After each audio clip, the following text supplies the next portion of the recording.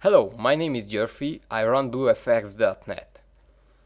As you can see, our Facebook page already has almost 1000 members. Go ahead and become a fan. I will always post new stuff here, like tutorials and free files and templates.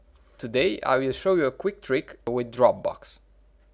As you can remember, I created a video tutorial on DropBox before, but I forgot to mention a very handy and important option of it, the public folder.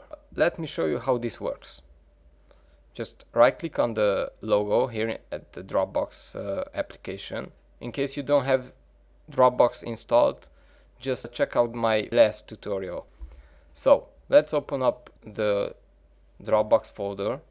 You will have to open up the public folder. This is a default folder. Open it up. Okay, now let's copy a file in this folder. As soon as the upload finishes, the blue circle turns into green.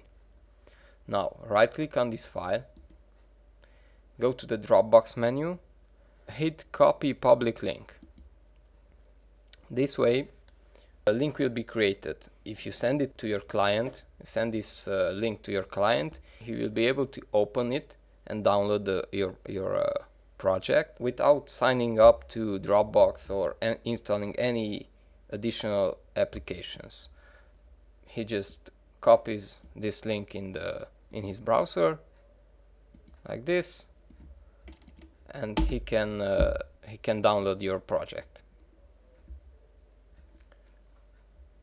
For me, this is an extremely useful feature, and I hope it will help you too in working with your clients or your co-workers.